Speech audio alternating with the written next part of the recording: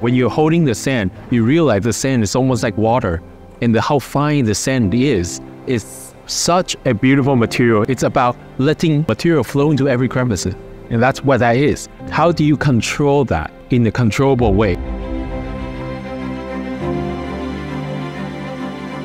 Problem is about efficiency. We are just so inefficient in the way how we use material. So first thing we should be considering is to use everything that's most abundant to you locally.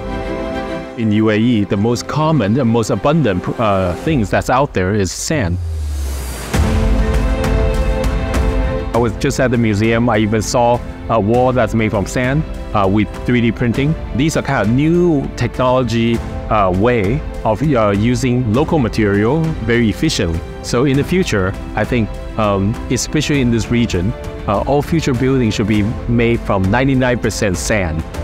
And this is the most available material here.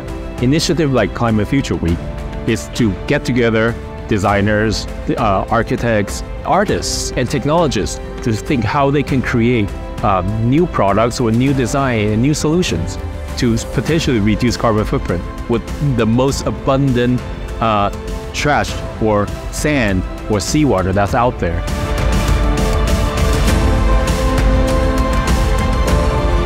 Now you come to UAE, you see everyone's so hopeful of the future that might be, they can change their future.